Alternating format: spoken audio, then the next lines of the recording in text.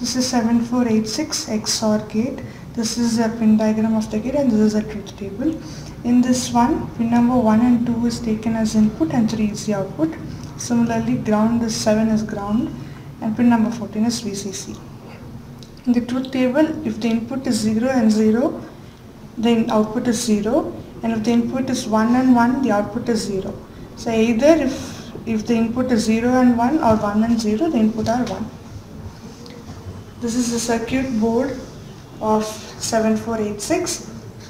As we saw in the previous video, these are the inputs, positive supplies which are high, and these are the outputs, the negatives which are 0. So when we connect pin number 1 with positive and pin number 2 with positive, the output pin number 3 is low.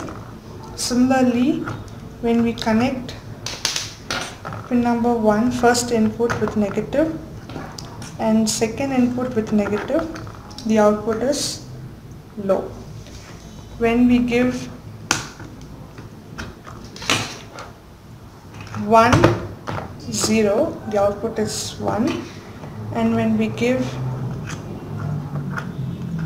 0, 1, the output is 1.